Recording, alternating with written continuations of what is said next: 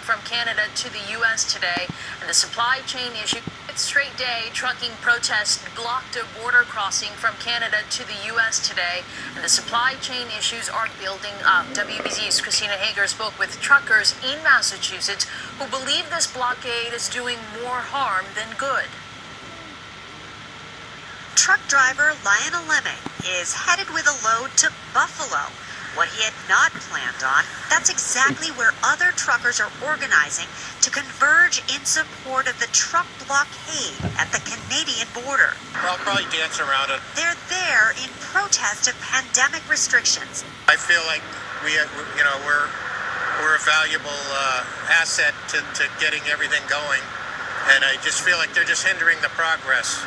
This as the convoy along the Michigan border, the center of the U.S. auto industry, begins to impact auto parts supplies. I've seen more and more in my system of no availability than I've ever seen before. Mark Winters works at Napa Auto Parts in Brockton. It was something I would have to order. He's been struggling with supply shortages throughout the pandemic. Usually the shelves are full, completely stocked full. To now face more possible fallout is frustrating.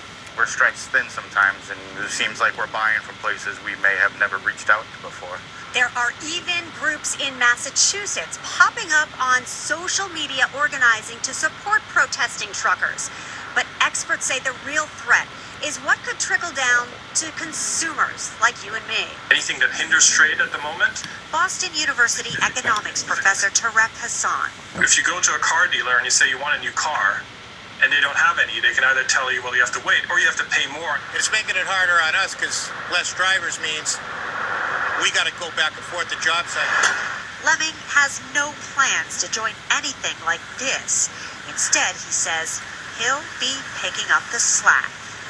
Christina Hager, WBZ News. Fucking rat scum.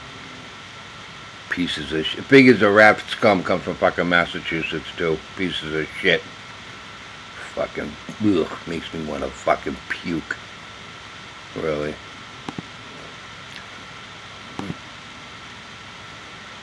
They really fucking suck.